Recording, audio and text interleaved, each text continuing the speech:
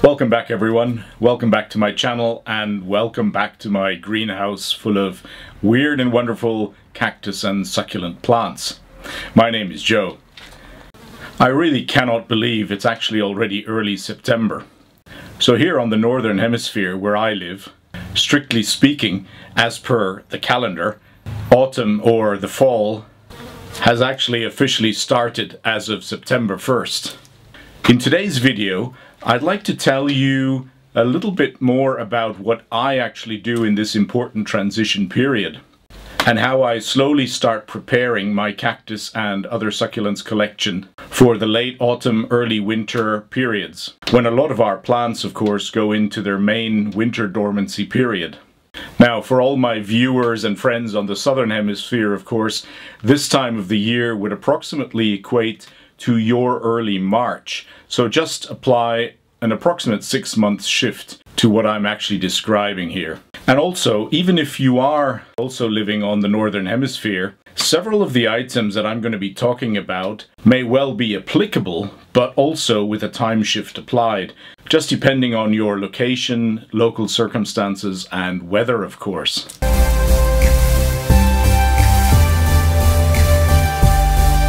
As I said, it is early September right now, and this is of course still a great time for our cacti and many other succulents to be going into a sort of a second growth phase following the heat of the summer and this period of the most intense heat and sunshine, where a lot of our plants actually go into a sort of a mini dormancy period.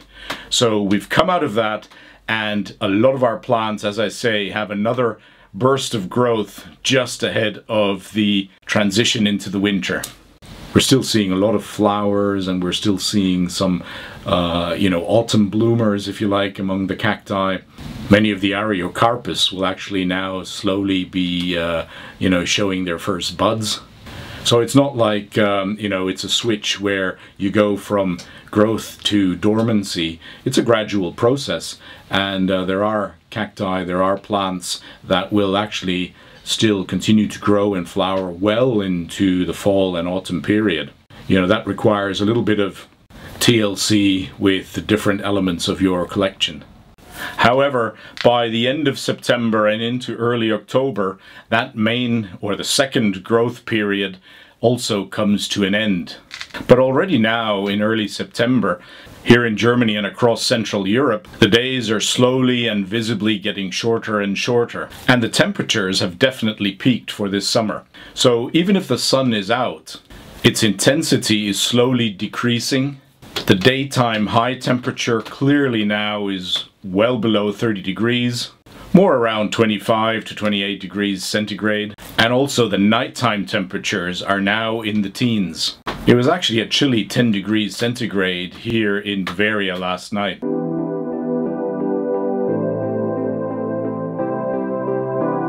So clearly we're now entering a transition phase between the past main growth period and the upcoming main dormancy period. And let's remind ourselves, many of our plants are now going to have several months coming up again with a much reduced metabolism and a much reduced photosynthetic activity.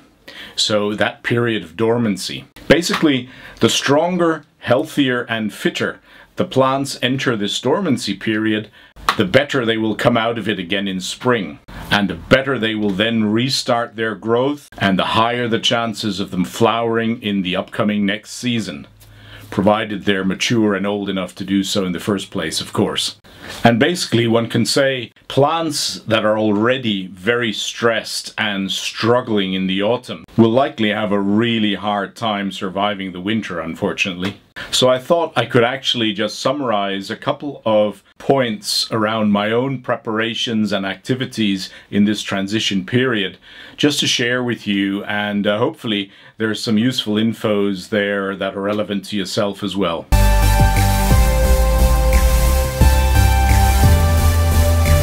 In a nutshell, there are 4 key themes for me during the month of September and into early October.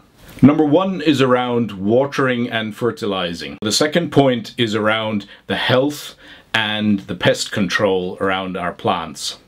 So point 3 is around the overwintering and the dormancy location. And my 4th point is around weather and outside temperature. But as I said before, to each of these points, there's actually quite a bit more detail and specifics, and perhaps practical points and tips that I would now like to share with you a little bit more.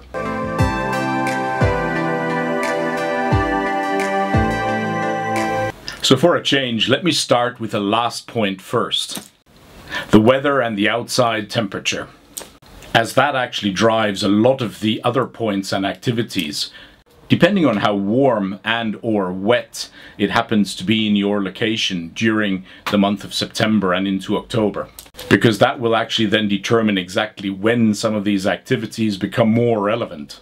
Now, as you're probably well aware, most cacti and other succulents are actually quite sensitive to frost or freezing temperatures, so below 0 degrees centigrade or 32 degrees Fahrenheit.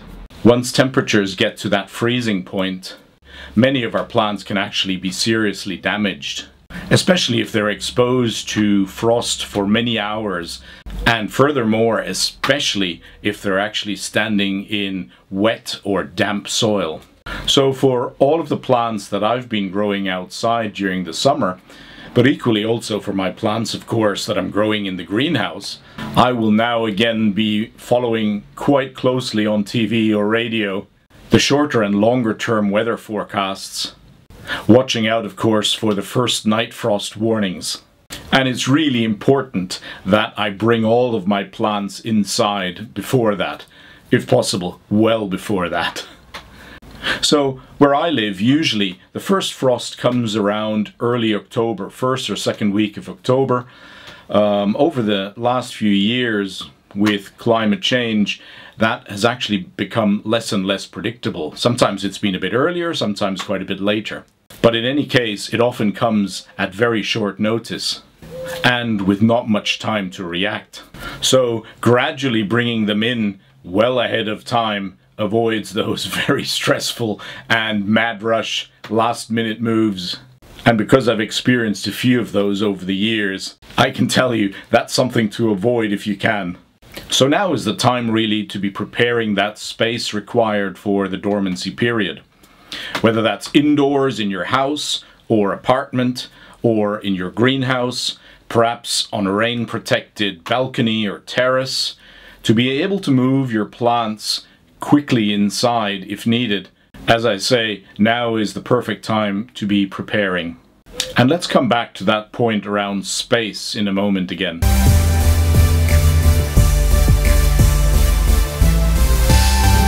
So I don't know about yourself, but for me, a key question that seems to come up every year over and over again at the end of the summer is, where will all my plants actually go, and will there be enough space for them during the winter dormancy period? There seems to be this law of physics that applies to cactus and succulent, maybe to all plant collections, which is they hardly ever get smaller. And because they grow over the summer, the location that we used for overwintering in the last season might not actually be as adequate or large enough even for the upcoming dormancy period. So not to worry, as I say, this is the time now to start looking at that, to start planning and to start preparing.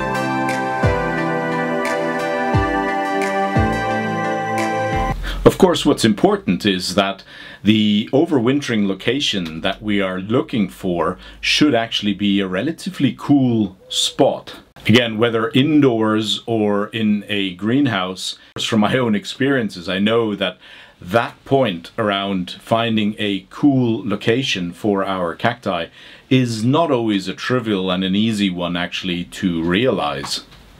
So perhaps we're lucky and we have a cool conservatory. Perhaps it's a cooler corridor or a hallway window, or a mostly unheated spare room, or even a cool basement can actually be an overwintering location. Now, I know from some of you who have written to me that that's exactly what you're doing, which is overwintering your plant collections in a basement. Some of you with the help of extra plant and grow lights. and others actually without the benefit of that at all. And I must say, in the early years of my cactus and succulent plant collecting and growing, the first probably 10 years or so, I overwintered my entire collection in a relatively dark but very cool basement location. And that worked very well. And as long as the plants remain entirely dry, and are actually very dry already to start off with, when they're put into this dark, cool location, they will largely be fine.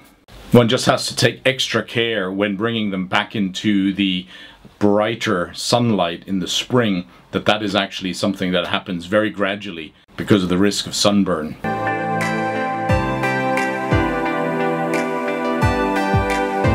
Now, something else that I always do at this time of the year as well is I start thinking about the grouping of my plants into mainly two groups. Those that actually require a slightly warmer versus those that are perfectly happy with a quite cool overwintering location. The majority of my plants actually overwinter at temperatures around 5 to 8 degrees centigrade. Often starting initially at the higher end of that range, and then gradually in the winter moving to the lower end.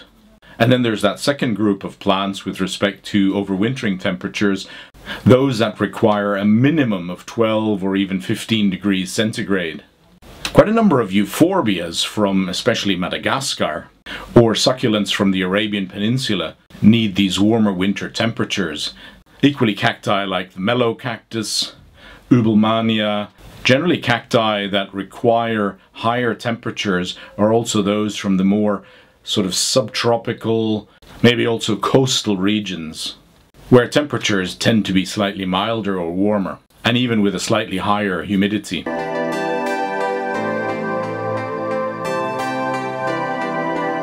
Now is definitely also the time to be actually checking on our heating systems. So during September, I check whether my heating system is actually still working. I use an electrical heater as a main source, but I also have two backup systems in case that one fails. I have a portable gas heater, and I have a portable petrol-fueled generator, an electrical generator or inverter. Of course, now is also the time to check up on the thermostats, whether the thermostat that I'm using is actually properly working. That thermostat, of course, controls the temperature in the greenhouse, and of course has to be set now during September to the temperatures I just mentioned, so 5 to 8 degrees centigrade in my case, definitely to ensure that there's no frost inside the greenhouse when the first cold spell hits.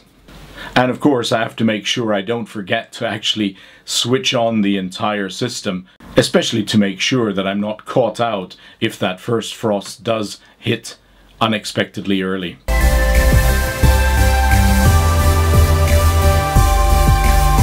Now, unfortunately, with the costs of energy rising as fast as they currently are, depending on your own setup and where you live, it may also be quite a good idea to actually add some additional insulation to your greenhouse to save on energy and costs.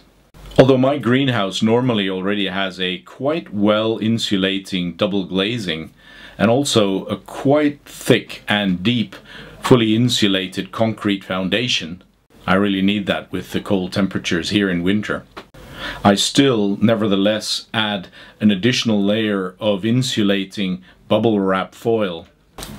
And I must say that has actually really reduced my energy costs and consumption by between 30 to even 50% in the past winters.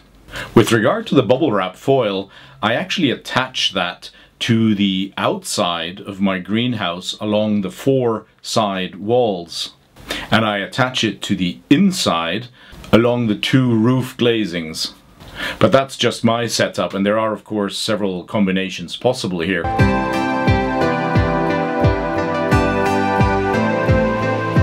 That, by the way, also brings me to the point of lighting.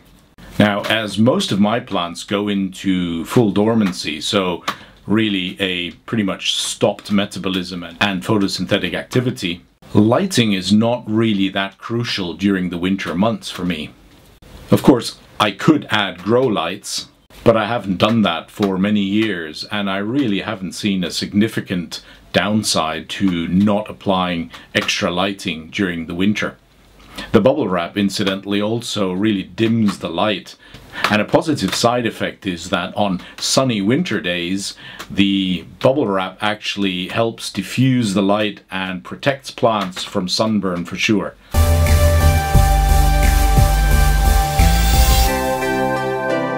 Anyway, that's it for today again. I hope you found this video useful, and I hope you actually transition your plants very successfully from the growth period towards the dormancy period. You know, you navigate through the fall and autumn months.